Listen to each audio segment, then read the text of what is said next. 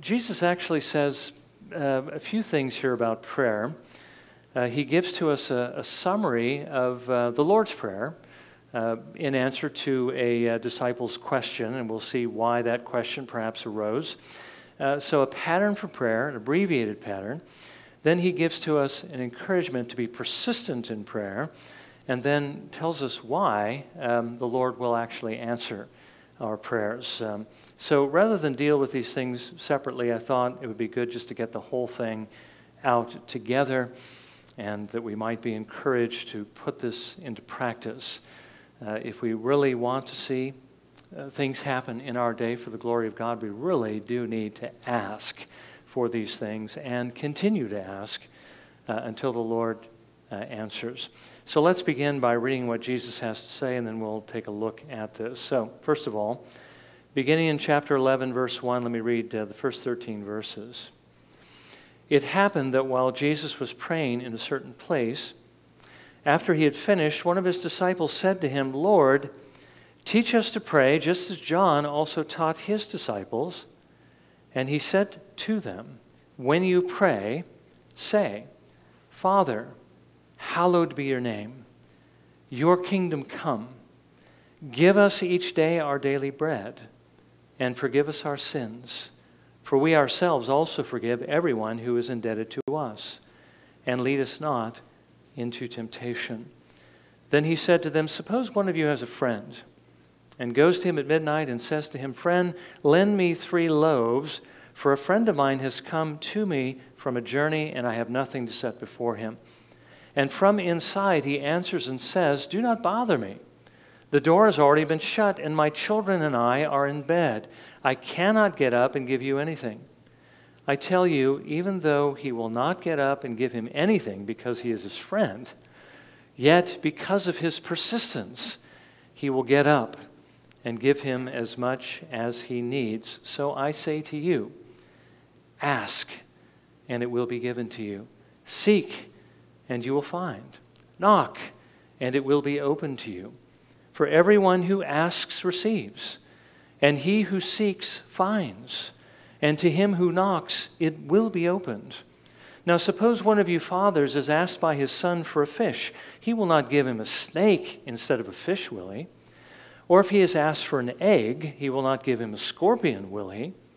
If you then, being evil, know how to give good gifts to your children, how much more will your heavenly Father give the Holy Spirit to those who ask him?" Now, I think you can see there's a lot here, but we're going to seek to cover all of this. And I think we're familiar enough with this to just be able to review and get the main points, enough to be able to put it into practice. Now, this morning, we saw, first of all, the priority that Jesus wants us to put on sitting at his feet as his disciples and learning his ways. There are many good things that we can do, even good things for the glory of God, things that might help those who are working to build up the kingdom of heaven, even as Martha was doing a very good thing this morning as we saw her preparing to show hospitality and provide the needs of Jesus and his disciples. But Jesus pointed out the most important thing we can do is spend time with him, which is what Mary was doing, listening to his word, learning what he wants us to be and what he would have us do. Remember what our Lord Jesus Christ says in Matthew 11, verses 29 through 30. "Take my yoke upon you and learn from me." This is essentially what Mary was doing.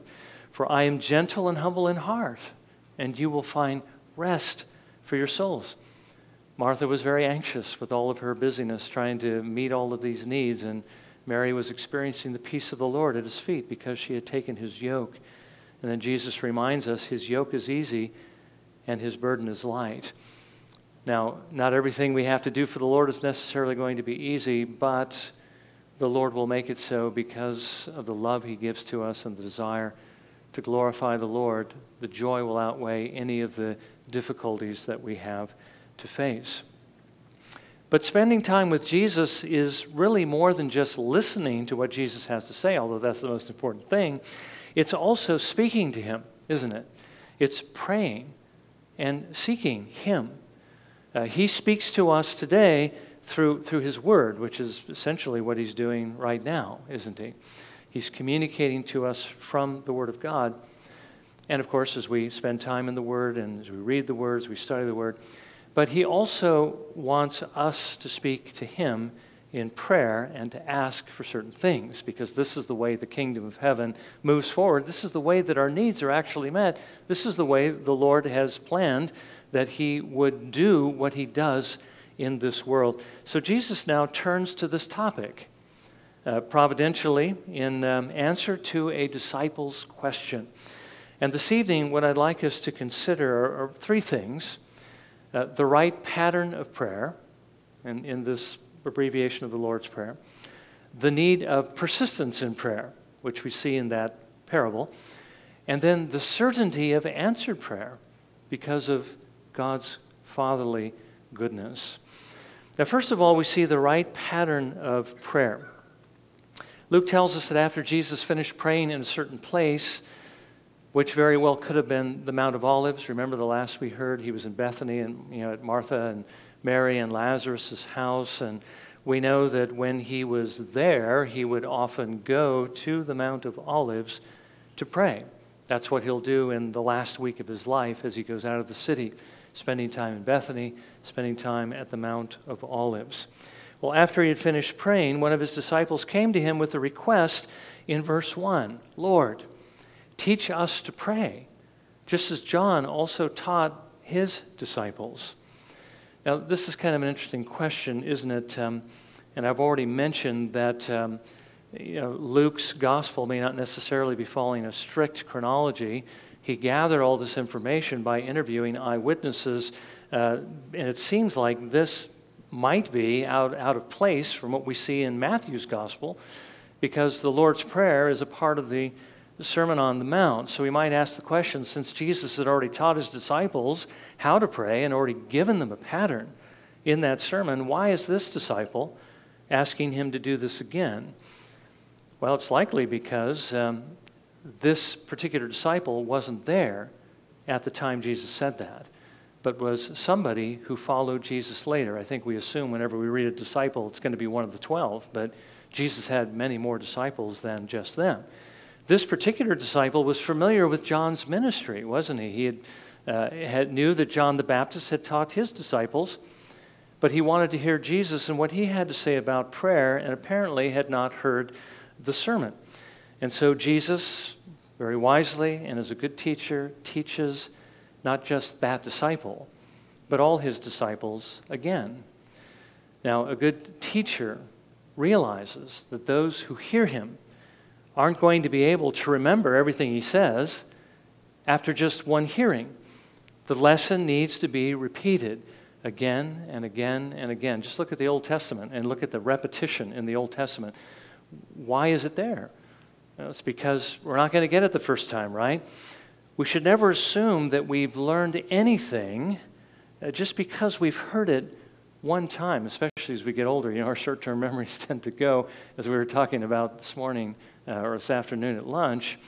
We can very easily forget what we hear, but that's true of young folks as well and young believers. And even recognizing that we've heard something before, we hear it again and we recognize, I've heard that before. It doesn't mean that we've actually learned it. It only means we can recognize it when we hear it. We can't really assume that we've learned something, I think, until we are able to share that truth with other people.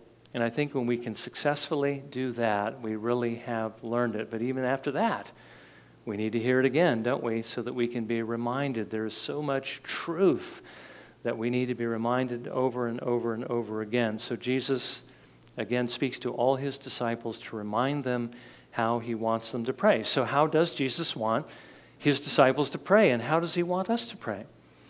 Well, He tells us in verses 2 through 4. He says, when you pray, say, Father, hallowed be your name. Your kingdom come. Give us each day our daily bread, and forgive us our sins, for we ourselves also forgive everyone who is indebted to us, and lead us not into temptation. Now, I've already mentioned this is really an abbreviation of what Jesus taught earlier in the Sermon on the Mount. But notice, if you remember that sermon, it contains all the same parts and in the same order that it's in the sermon. First of all, he tells us that we are to address our prayers to the Father. And by the way, the fact that it's in the same order, I think, tells us that Jesus has an interest in having us lay out our prayers in this way. So first of all, we are to address our prayers to the Father. Now, we know from the rest of the Scriptures that we may also pray to the Son and to the Holy Spirit, since all three persons are God. Sometimes the word Father doesn't refer just to the Father. Sometimes the word Father refers to the Godhead, refers to God, refers to the three persons. Think about this. When we read about the scenes in heaven, and we read about the one sitting on the throne, and then Jesus sitting at his right hand, okay? Where's the Holy Spirit? Where's the divine nature of our Lord Jesus Christ? How is that represented? Well, I think it's represented by the one sitting on the throne. It's not just the Father, but it is the triune God, and Jesus sitting at his right hand is, of course, the man Christ Jesus, who is God and man. While Jesus was on earth, his divine nature was certainly everywhere, certainly was in heaven. And now that he's in heaven, his divine nature, of course, is in heaven as well as his human nature.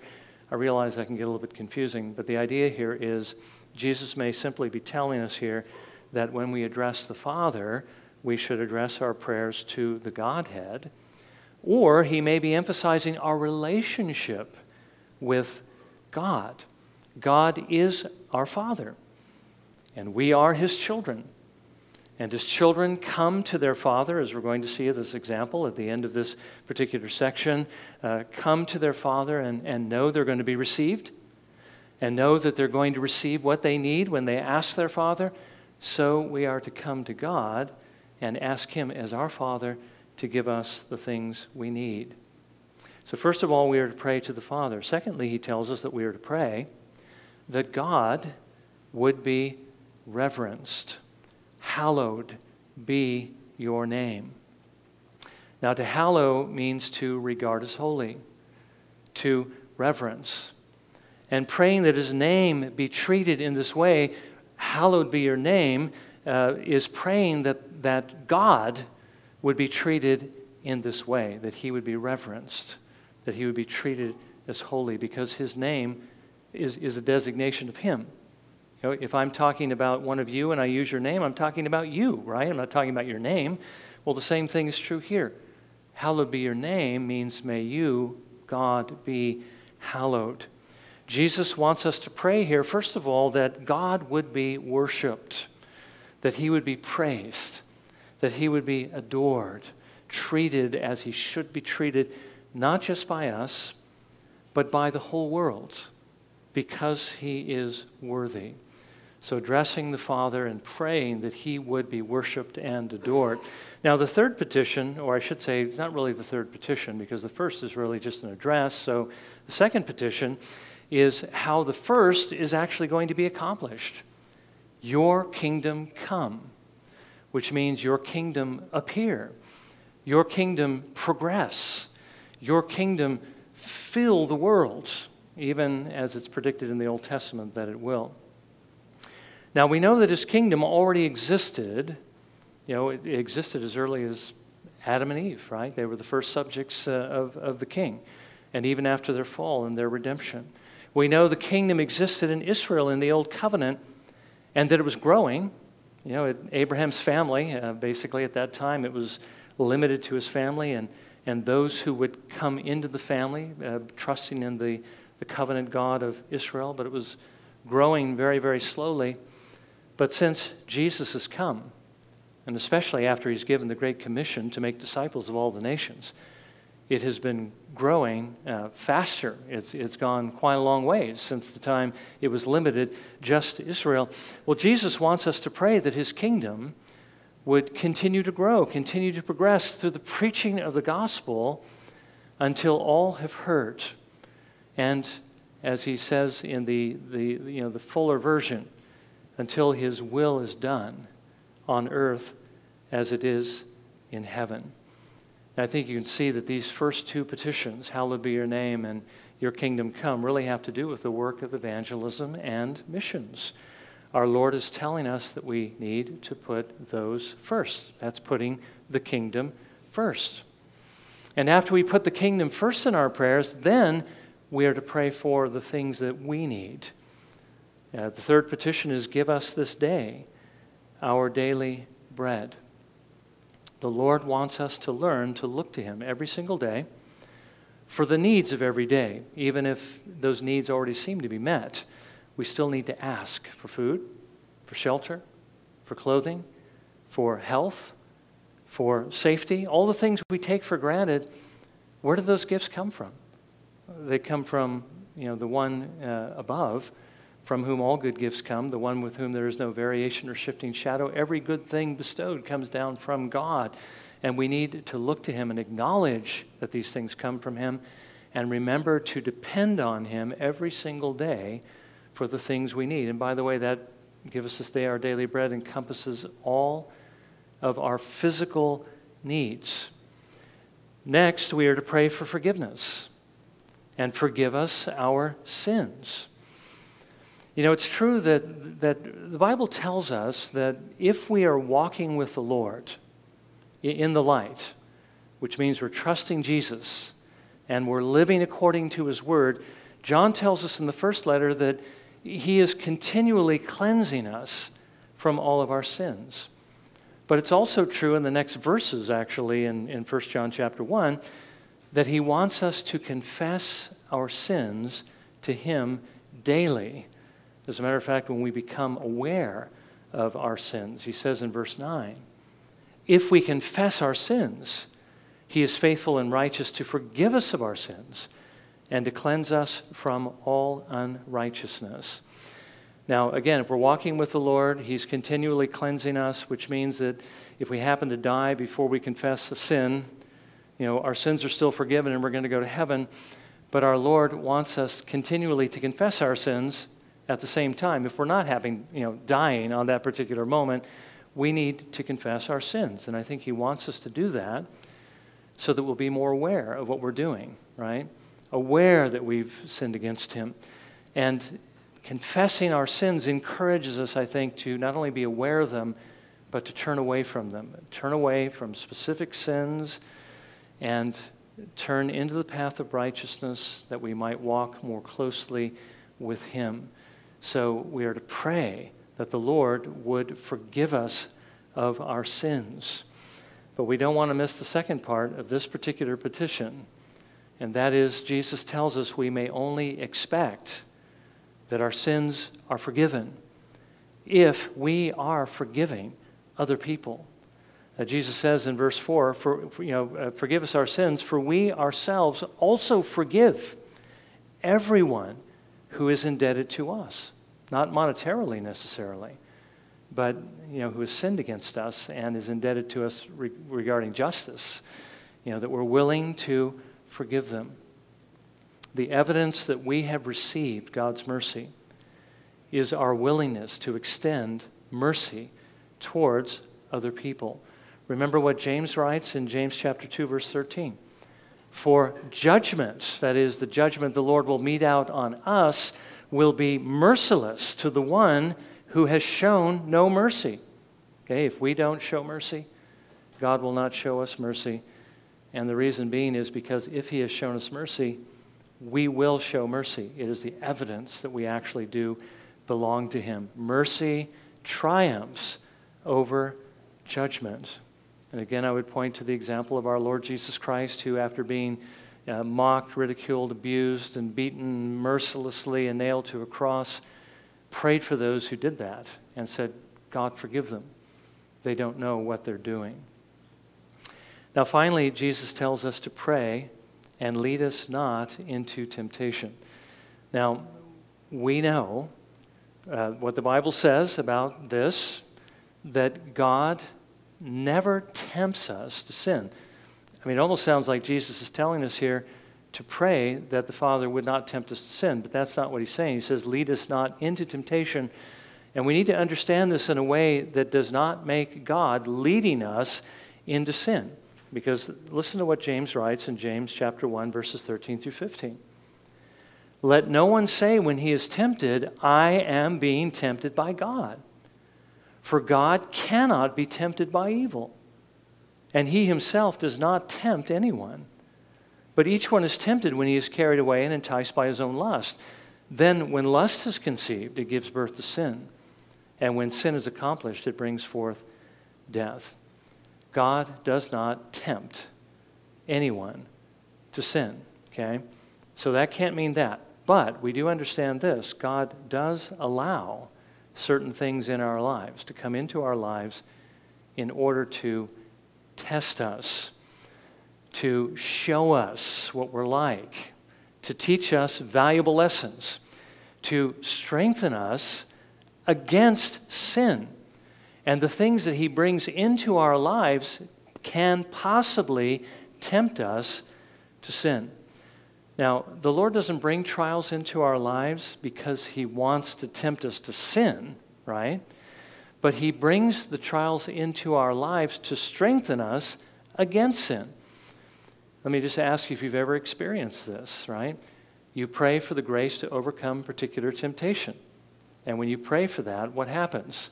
Do you find that when you're faced with a temptation, that you have the strength to overcome it? What usually happens is the Lord will begin to subject you to that temptation over and over again until you learn to overcome it in his grace and strength. But he's not subjecting you to it so that you will sin, but so that you'll learn to overcome that sin. Okay, that's the difference between his tempting us to sin or trying or testing us to make us stronger. Now, the other thing we need to realize is this, that as the Lord does this and we become stronger, then he's going to send stronger trials, right? So that we might grow even more. Our brother Jonathan Merica, every once in a while will post on his Facebook. I don't know if you're friends with Jonathan Merica, but yes, you should send him a friend request just for this, if for no other reason. And one of these lately was, I think, very appropriate for this particular sermon. And it's a quote by Spurgeon regarding the trial that God put Abraham under when he called him to offer his son Isaac. Now remember, he says, offer up your son. Now that's a test, but it could also end in sin, right? He could refuse to do it. So that possibility is there. So it's a trial that is meant to get him to do the right thing and to overcome weaknesses that might prevent him. So this is what Spurgeon writes about this. Very insightful. First of all, the verse he's dealing with, and it came about after these things that God tested Abraham. This is what Spurgeon said. God does not put heavy burdens on weak shoulders. God educates and tests our faith by trials that increase in proportion to our faith. Therefore, beloved, expect your trials to multiply as you proceed towards heaven. Do not think that as you grow in grace, your path will become smoother and the sky calmer and clearer. Quite the contrary. As God gives you greater skill as a soldier of the cross, he will send you on more difficult missions. As he more fully equips your ship to sail in storms, he will send you on longer voyages to more boisterous seas so that you may honor him and increase in holy confidence. You would think that at Abraham's old age, after he had come to the land of Beulah, not that he literally came to Beulah, this is, I think, a reference to Pilgrim's Progress, after the birth of Isaac, right? He had gone through the trial, am I going to have a child? He was 100 years old and so forth. You would think after all of that, and especially after the expulsion of Ishmael, he would have had a time of rest. But it came to pass after these things that God tested Abraham. Let Abraham's story warn us to never plan on a rest from trials this side of the grave. The trumpet will still plays the notes of war. You cannot sit down and put the victory wreath on your head. You do not have a crown. You must still wear the helmet and carry the sword. You must watch, pray, and fight. Expect your last battle to be the most difficult, for the enemy's fiercest charge is reserved for the end of the day.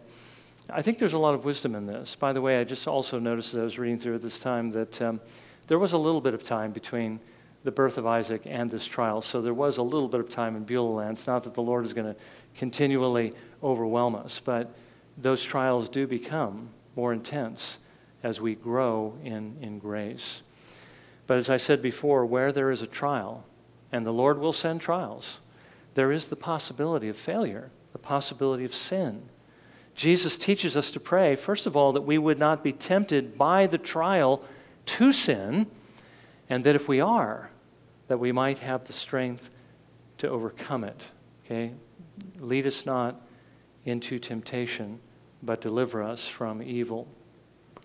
Now, one thing that's interesting here is notice the pattern that Jesus gives us is different than the pattern we usually think of when we come to pray.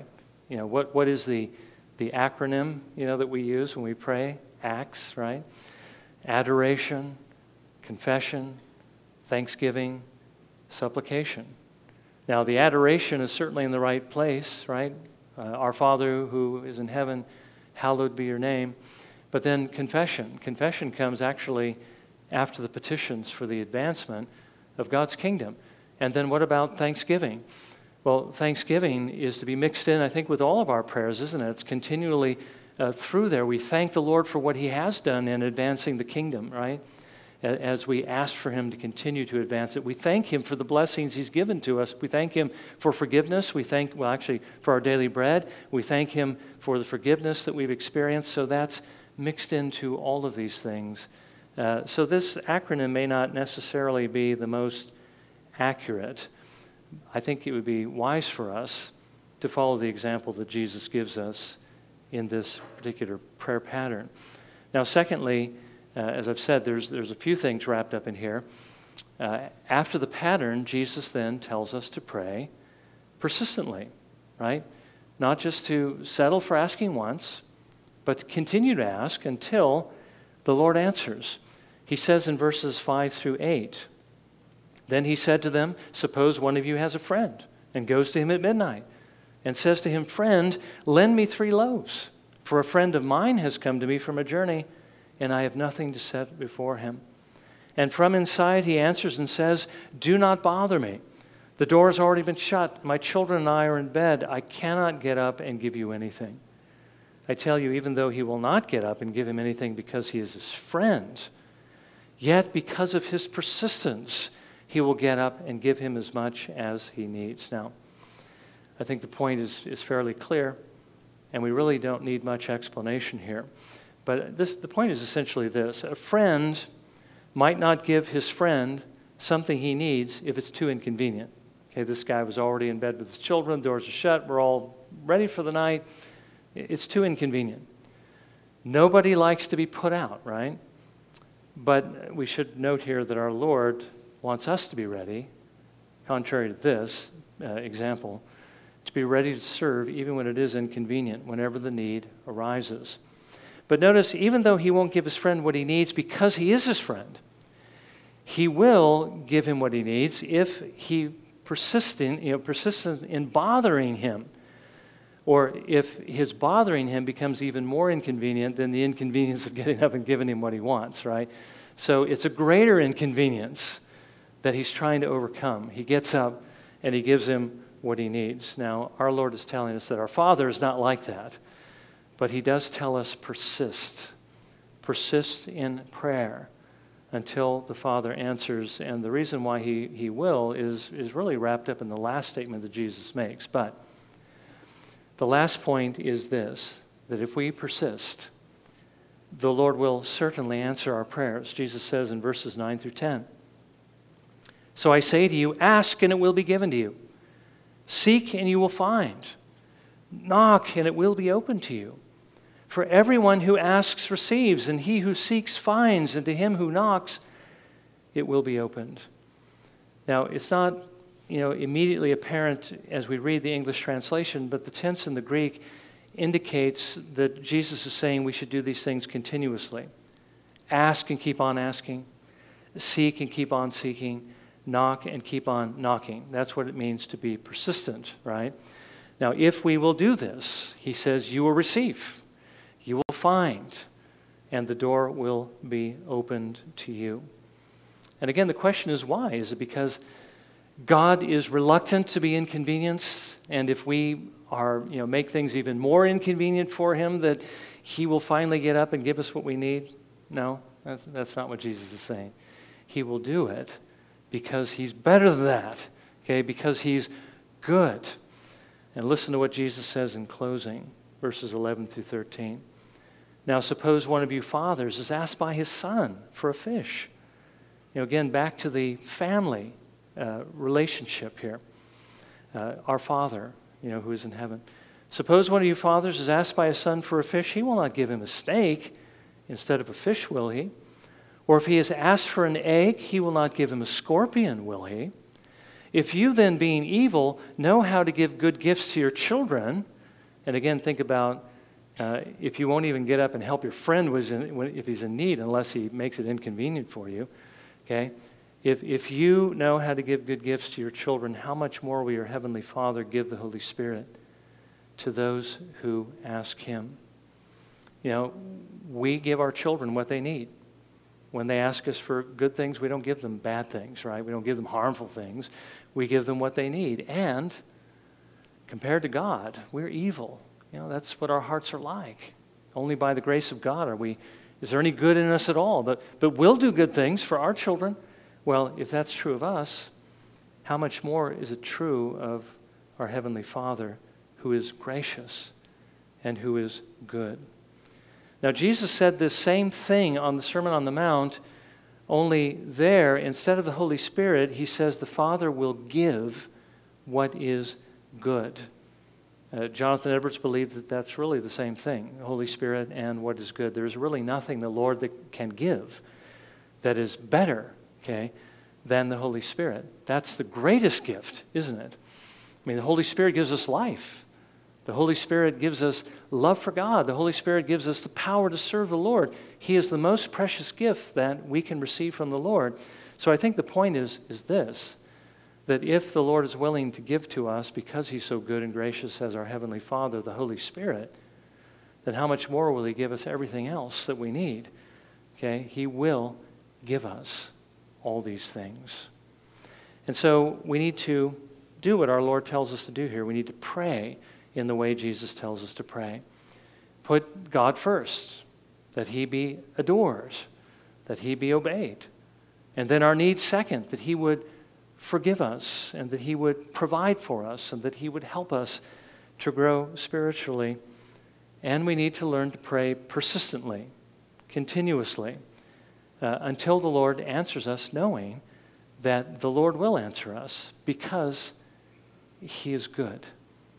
Now, again, let's remember what this means. That means that we can ask, as Jesus told us, for everything, anything that we need in his name, and he will give it to us. There's a lot of things that we need.